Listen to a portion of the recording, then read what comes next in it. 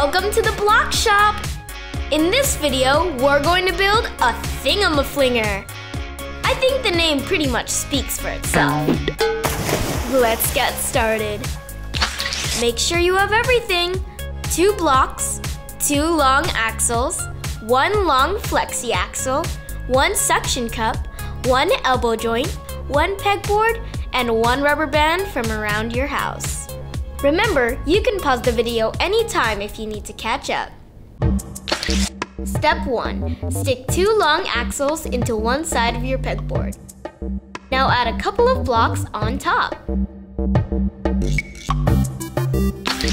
Step 2. Assemble the catapult with your flexi-axle, elbow joint, and suction cup. Now stick it in the middle of your pegboard. Step 3.